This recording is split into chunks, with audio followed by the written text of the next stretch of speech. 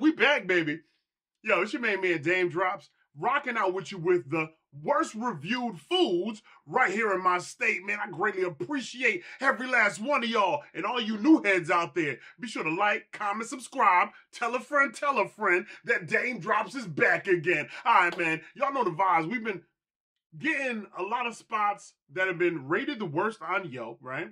And some of them actually been bad, but a lot of them been creeping through the cracks, giving us that hot fire, son. That's what I like to see, baby. So now I want to go ahead and find out what is the worst reviewed sandwich shop in my state. I happen to come across this one spot. El Poeta de los Sandwiches, family. All right, they got a 2.5 piece. We're going to go ahead and read some of these reviews. Hopefully, the reviews are talking about bad food, right? That's what we're checking for. I don't want to hear nothing crazy like I ran up on the spot and paint was chipping off the building, so I'm going to give them a 1. All right, y'all, 1 star. So I ordered off a DoorDash, and I called the restaurants to notify them that it's been 2 hours. When I spoke, well, their employee, she told me that she can't do anything and that it wasn't her problem, that DoorDash wasn't taking long. I asked her if she can make the food over, and she told me no. We'll never eat again from these people, or they don't know how to take care of people. She told me she was sending the food code. Whew, all right, y'all. I got through that. The reading was a little sketchy, but I kind of get what they're saying. How do you guys feel? Like, I want to be able to have this conversation with my foodie fam and, of course, with our new heads. After reading that, this was more of a DoorDash taking wild long to bring your food. So how would you feel if you ordered through DoorDash and it took 2 hours? You know, is it one of those situations where you're like, I don't want the food, go ahead and send it back? Is it you contacting the restaurant and trying to figure something out? How does that look? Hit me in the comment section below. Let's get into the next 1 star right after that last one. I wish I can give this no stars. Owner is highly disrespectful to her customers. I witnessed the owner rush the table beside me because she needed that table. And the customers at the table didn't even finish their food yet. On the other hand, I got my food, but waited exactly 1 hour for one frap and wasn't a busy moment. I even watched one of her employees sit at the table on her phone while myself and others were waiting for our drinks. I thought this place would be a 5 out of 5, but looks are very deceiving. Food is salty, garlicky, bread rips the roof of my mouth, just not what I expected it to be. First and last trip here. Don't understand why this place even exists. Highly don't recommend. Thought it was just a bad day, but after reading other reviews, it's not just me. Ooh, now this could be a tough one, right? Because you're going into an establishment. I'm assuming that, you know, they have a few seats in there. You can go ahead and sit down. Waiting, when you're dealing with customer service, waitresses, waiters, whatever the case may be, the first thing you really want to get is your drinks, if that's the availability, right? So to wait that long for a drink, I would be a little tight too. I'm not going to even stunt, but again, take it to the comments, family, because I know how a lot of y'all get down, and I love the way you break your comments and your thoughts and your opinions down in the comment section. I've been reading them joints. Some of y'all are wild. Some of y'all are wild, and a lot of you guys are funny, man. So, you know, I'm definitely looking forward to reading the comments here. We're going to read one more, and then we're going to slide to El Poeta de los Sandwiches. Hey, this one's a 5-piece. Spectacular sandwiches. We stumbled across this place because where we wanted to go was packed. What a great opportunity for us. The sandwiches were tasty and excellent. It was a great place to stop before seeing a game or a concert. Walk on in and enjoy. Now, see, that's what I like, man. You know what I'm saying? A little positivity, a little bit of sunshine to brighten up all the other dark reviews. All right, guys, sit back, relax, make yourself comfortable. We're going to slide over there to Hartford, Connecticut, and we're going to see what our own experience is about. I'm going to break down the food. Let's talk about the customer service and everything else in between. She made me a Dame Drops, and you know what happens next. What's going on, fam? She made me a Dame Drops over here at El Poeta Sandwiches, 22 Pratt Street, Hartford, Connecticut. Now, we read some of them reviews, and they were talking real greasy about whoever it is that works here, owner, employees, some just sitting on their phone chilling. You're being rushed while you're trying to get your eat on and get out. It's not sounding too good, man. They didn't beat up the food too bad, but they gave enough low stars to bring my behind up over here. Sit back, relax, and comfortable. You know what happens next. These El Poeta sandwiches better be everything in the wedding ring, you heard? All right, fam, you already know the vibes, man. What you're looking at right now is a quinoa at this spot for a quick appetizer. Now, it looks like that mayo ketchup combination, because that is a powerful combination that you will find in some of the last spots when you go ahead and get your hungry on. But we're talking about that shredded cheese action. And let me go ahead and expose the guts. Hold on. We want to get that interior up in there, you know what I'm saying? I believe it's beef inside this plantain. Little sweet plantain action. Oh, yeah. Pop, pop, pop, pop, pop. I don't want to mess it up too much. I'll just mess up one side for y'all. Ooh. All right. So you have the plantain. On the exterior, you got a little beef. Let's go ahead and hit this thing right here. Ooh, you see the steam coming up off of there right there. Everything here has been made to order. So when individuals are talking about the weight in the review, don't never complain about a weight when you got made to order action. Let's get into it. All right, get that cheese, beef.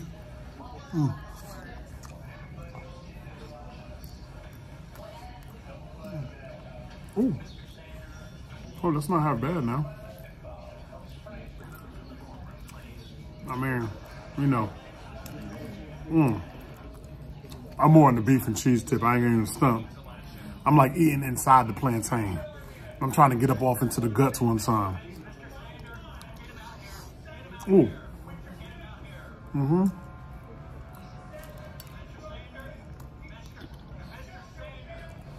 That combination right there. They season this beef extremely well. I'm getting sweet and savory. Light cheese action from the shredded cheese. So for the quinoa itself, so far we're going in the right direction. I also have some chicken over here too, player. All right, y'all, they still in the back whipping up that work, but I got that pollo frito right here, which at the end of the day is just fried chicken. Now, you know, I'm a brother. I know about some fried chicken. But just look at that right, the pickup right there.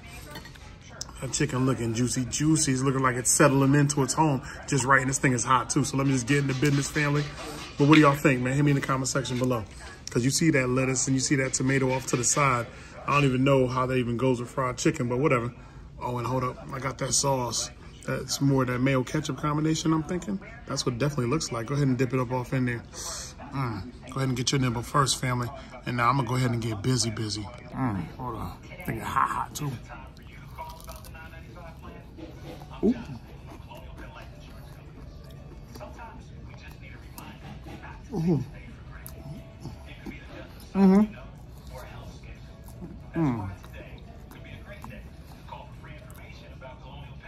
Nice tender bite in the chicken. And getting that sweet tang that you're gonna get from that mayo ketchup combination. Dipped up off in here. A light batter that matters.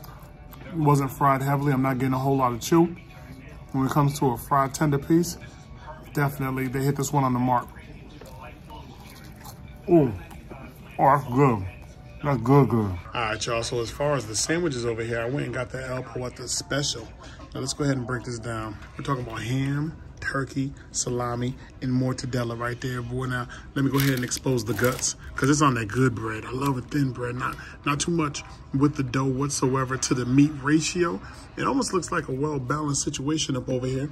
I see the ketchup over there. I see a little bit of mayo, so they're going in for that zesty flavoring. But all right, family.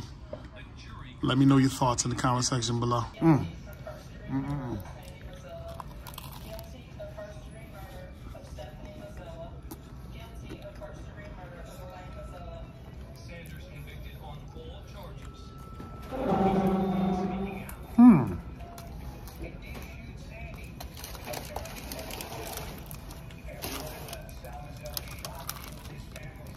Wow.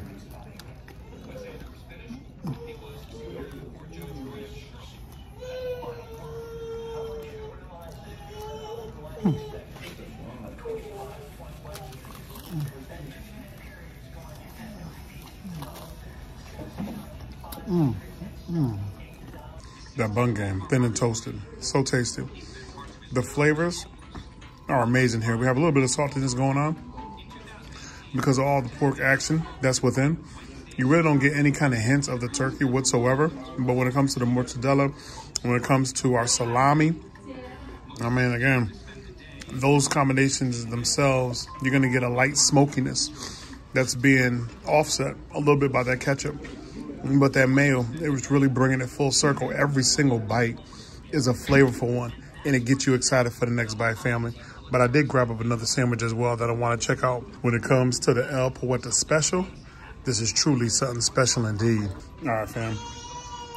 I was so curious to go with something that's kind of known to everyone. You really can't go wrong with a pastrami sandwich. And this is their pastrami version right here. Let me go ahead and drop the top on the convertible box. We kind of expose the guts a little bit. Again, you have your mayo ketchup situation. They love the mayo ketchup combination. But, you know, you got your pastrami meat.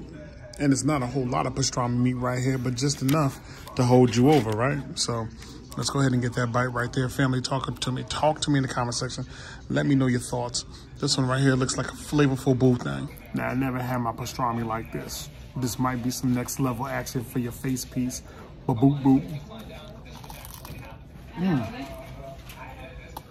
Ooh. Wow. If we're being honest, this pastrami sandwich could actually do without the ketchup and mayo mixed in. Like, it could be just pastrami, mustard, yes. Because the mustard needs to cut. There's a lot of salt going on, so that mustard, you need that mustard and its flavor to go ahead and cut through on the pastrami. Don't get me wrong.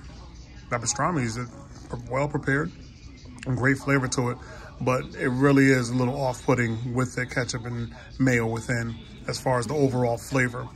Again, this type of bread choice, the pan agua bread, which is a Puerto Rican style water bread, nice and thin. This is probably the best bread you can go with when you're thinking about creating a sandwich. And again, they were going in the right direction, just the wrong choice of condiments on this one. Me personally, some grilled onions and some mustard could really set this off. Diced grilled onions too. Diced, don't put the whole joints in. Some diced grilled onions and mustard would really set this one off in the right direction. I liked it. I loved this, which again was our El Poeta right here. I love this combination of the different meat variation. The pastrami needs a little bit of work. A few little small touches could really set this one off too. But we'll talk about it in Yelp. You already know the vibes. Your man Drops. For those of you that are new to this part of the video, this is where I go back into Yelp. We already read the reviews earlier, and now I'm going to type up my own review. Give them my own star rating from my experience at El Poeta, 22 Pratt Street, Hartford, Connecticut. Let's dive on in. Before we break off into this review, just know that the operating time for this location is wrong on both Yelp and Google. They are not open every day, for they are closed on Mondays, as I quickly found out upon my initial arrival, and they open after 11. With that said, let us begin. I started with their canoas, which is basically a sweet plantain filled with some beef action, shredded cheese, oregano, pepper, garlic, and sazon. Off the top, the initial bite was a flavor-packed action movie that set my taste buds ablaze in a good way. The beef was amazingly seasoned, and though I am not a major fan of plantains, the slight sweetness was a perfect added flair within the flavor of the plantain itself that really complemented this canoas through and through. I was also curious about their El Poeta Special sandwich, which is a meat-filled mini monstrosity of glee. Ham, turkey, salami, and mortadella, which is basically a large Italian sausage that is made of finely hashed or ground heat-cured pork. And family, let me tell you that the first bite of this sandwich had so much flavor happening, and I was impressed how it wasn't ridden with a salty flavor at all, but you did receive a nice smoky flavor profile with the variations of meat on this one. It was hearty on the bite, and the addition of mayo and ketchup added for a nice tang on the afterkick here. Though the turkey bite is drowned out a bit, you will enjoy each bite, and with the addition of a thin bread used to hold the sandwich together, it is pressed and grilled, added a great crunch mouthfeel. I did not stop there. I also went with their pastrami sandwich, and this is where the game changed up a bit. Still with the great thin bread, but the pastrami came with a stronger salt flex on the bite, and here, the addition of ketchup and mayo did not work. The only condiment strong enough to cut through and balance out the saltiness would have been some mustard, and it could make all of the difference to add some diced up grilled onions to this one. The pastrami itself was loaded on this pressed sandwich, but with those small changes, I think it would have been just as good as the El Poeta Special. Yes, there will be a wait. This is not one of those quick-to-go restaurants. Everything is made to order, and so expecting to wait for at least 25 minutes if you are the only person there makes sense. But if they have a line of folks awaiting their orders, do expect to wait a little longer. Also, speaking Spanish definitely helps, for the ladies behind the counter will speak some English, but it helped that I brought my boy along that could translate my order with ease. Oh, I almost forgot that I ordered some pollo frito solo, which are fried tenders with some of their mayo ketchup dipping sauce on the side. They too came out nice and hot, crispy white meat pieces that were rather juicy too, and dipping them within the sauce added some great flavor. Okay, now I'm done. All right, foodie fan, man. So again, please, whatever comments, whatever thoughts you may have had about this location, about the food, please hit me in the comment section below, man. This is the best way for us to communicate because, again, I'm reading your comments. I'm checking them out. I'm incorporating a lot of things into future reviews. So whatever you have, pop it up there, man, because some of you guys, it's almost as if you're there with me for the way you break things down in the comment section. I love that, man. I love that about y'all, for real. Greatly appreciate you for watching this video through and through to the end of the madness. I know a lot of these videos are like 15 plus minutes. That's a lot of time. You want to be able to get in quick and get out. But when it comes to the best and worst series, those videos are longer than my fast food videos. So we're just going to go ahead and keep that in mind as well. But, man, look. But a foodie fam, again, if you're new around here, stay true around here. Be sure to like, comment, subscribe. Tell a friend, tell a friend. Dame Drops is back again. I'm going to see you guys next video. You know the vibes.